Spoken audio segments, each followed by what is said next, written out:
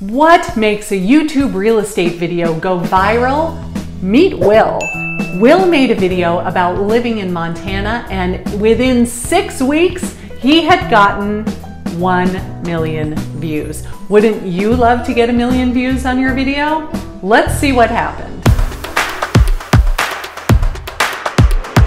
On September 1st, Will uploaded this video to his channel. He and I are Facebook friends, and after a couple of weeks, he emailed me and said, "Oh my gosh, I don't know what's happening. I was at about 600 subscribers before this video, and now I'm getting like 200 new subscribers a day. I'm up to 20,000 views on this video already, and it's only September 18th. Did you hear that? In 18 days, he got 20,000 views on this video. On September 19th, he had gotten another 1,000 subscribers and was now up to 50,000 views. It was so exciting to watch the progress of this video go from 20 to 50 to 100 to 300 to 500. And in fact, by September 25th, he had 500,000 views on this video and over 9,000 subscribers. I began stalking this video like you would not believe. I was checking its analytics every single day because I just could not wait for the day when it hit that magic milestone of 1 million views. It kind of stalled out at around 950,000 views, and for a week or so, I was going, come on, you gotta hit 1 million. It was so close, but it just kind of stalled. And then all of a sudden, whoosh, it took off again. And within 6 weeks of the publication date, that video had gotten 1 million views. So what did Will do that made that video so amazing? Well, I've identified 5 different things that I think contributed to its success. So let's go analyze it and see what he did so that we can try to duplicate those results on our own channels. Let's watch. Are you one of the people that's looking to get out of the big city and move to Montana and live out in the country? Well, in this video, I'm going to tell you some things about living in the country in Montana that you probably didn't think about. So item number 1 is have a clear marketing hook. By opening the video with what the video is about and who it is ideally suited for, you grab the viewer's attention right away. Don't open it by introducing yourself and saying, "Hey guys, welcome back to my channel," and having your brokerage logo all over the background. No, instead, start with a compelling opening statement that grabs their attention, lets them know they're in the right place, and encourages them to keep on watching.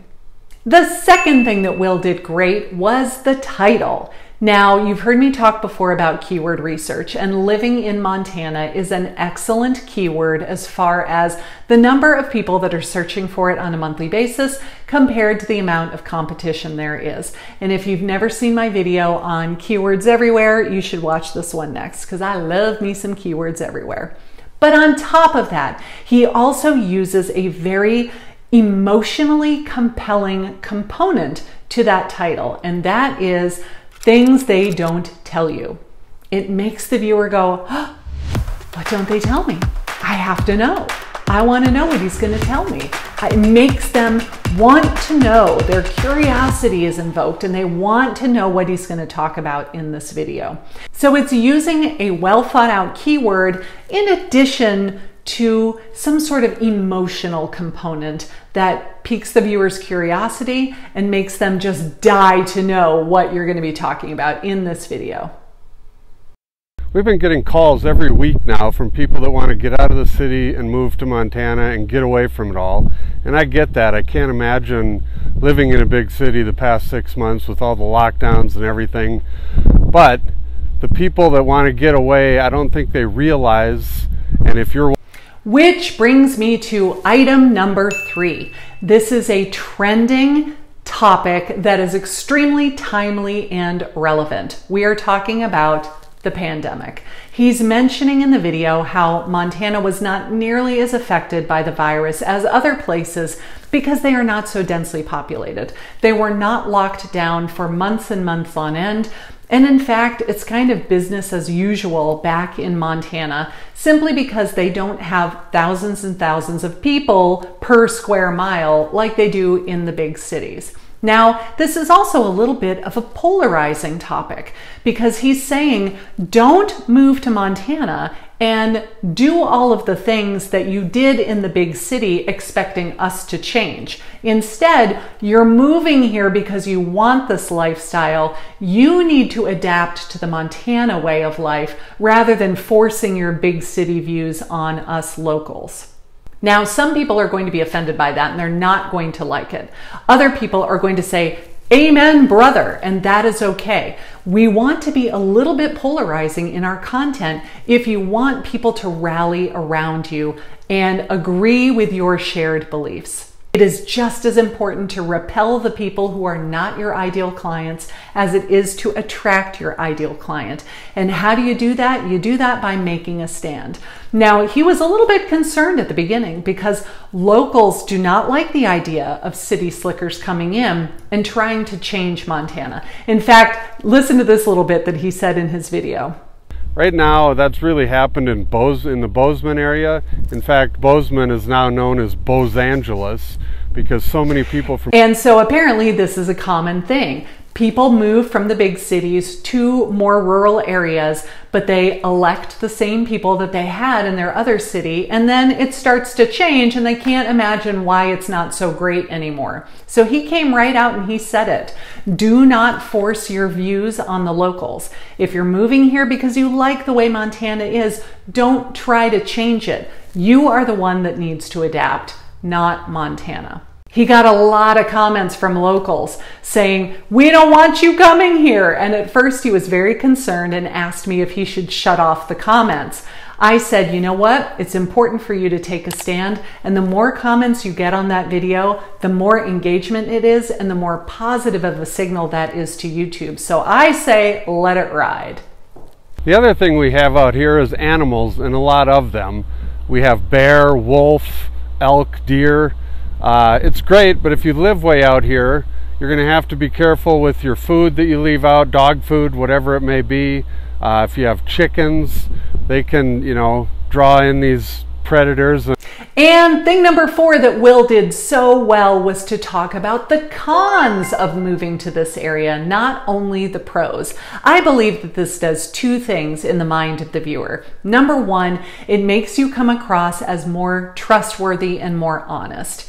Because you're not just a salesperson that's going to tell them whatever they want to hear. You're not just blowing sunshine up their skirt in order to make the sale. You're telling them the pros and you're telling them the cons. And when you are telling them the things that they may not like about the area as well as the things they're going to love, it makes you more believable, more trustworthy, more honest, and therefore you are going to earn their business when the time comes. But maybe even more importantly is this element of reverse psychology. In the video, Will is basically telling them why you are not going to like living in Montana. And by saying these are all the reasons you're not going to like it here, maybe that little bit of reverse psychology makes them say, oh yeah, I'm actually going to love that. I'll show you. And so when they watch this video, they get sucked in. They want to hear all of these negatives about living there. They end up watching the video a good chunk of the way. Now, Will was kind enough to share his analytics with me, and this video is 7 minutes and 32 seconds long. His average view duration is 4 minutes and 9 seconds long, which means the average viewer is watching it more than 50% of the way through. We know that the YouTube algorithm loves watch time. It wants the viewer to click on that video and then watch it for as long as possible. So if the viewer is watching it for more than half of the video, more than 50% of the way through, this is a very clear signal to YouTube that, hey, people love this video. First it gets the click, then it gets the views, then it gets the watch time, and that makes YouTube want to surface this video to even more people in the future. So pro tip, get your average view percentage to at least 50%, if not higher, whenever possible, and you'll have a much greater chance of having your video go viral as well. You may take care of your property and have it the way you want, but the neighbor may move in and decide to put a bunch of old junky trailers and junked cars all over their property, and because there's no covenant. Now, this has nothing to do with the reason why the video went viral, but I just want to have this be some encouragement to you, the viewer, who wants to have a viral video like this.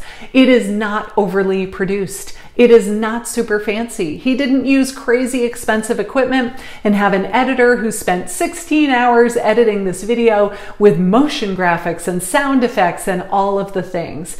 This was filmed very simply. In fact, he was standing there on the side of the road, probably with his phone on a tripod. And in all of the time that he was speaking, we never even saw a car go by, which just reinforces the fact that if you move to Montana, you're living out in the country, you are going to be truly isolated and living in the country, which is apparently what these people are looking for.